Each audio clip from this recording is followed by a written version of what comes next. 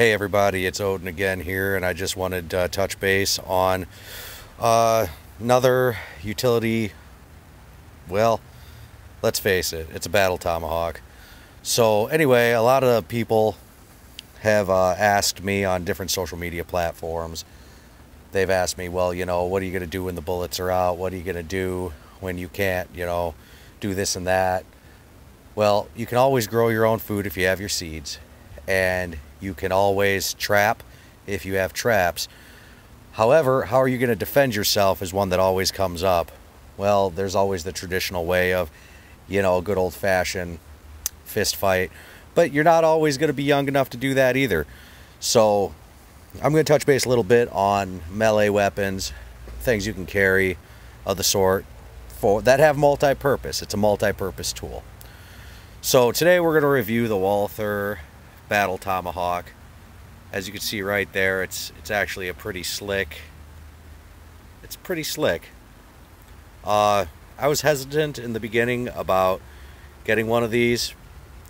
I normally like my wood and steel, so this was kind of a big step for me to step into this and actually use it. Well, I've had it for about a year now, and I've used it to process some kindling for firewood.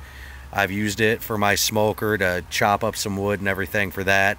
And I've really just wanted to use it in everyday things just to see how it would perform. As you know, nobody's paying me to do any of these reviews. I'm just putting it out there for the people who may be interested in picking something like this up. I don't have all the specs on it. I do, but I'm not going to get into it because, let's face it, people don't give a shit. One thing I don't like is they call that a little window breaker down there. This little piece right there at the very bottom of it. That's about as useless can be, especially when you have a spike like that. Now let's talk about melee weapons just for a quick second before I hop off here. This video is not going to be that long. So you run out of bullets, you run out of everything, and you're going to have to engage in a hand-to-hand combat situation. When you do have to engage in a hand-to-hand combat situation, this right here is going to give you a leg up. It's got a nice long handle right here. It's very, very well weighted. Not only is it good for chopping through whatever you got to chop through, but it's also a good defense melee weapon to have. It also comes with a sheath that you can hook onto your belt and take with you. It's lightweight. It's very useful. It's pretty strong. I haven't had an issue with it yet.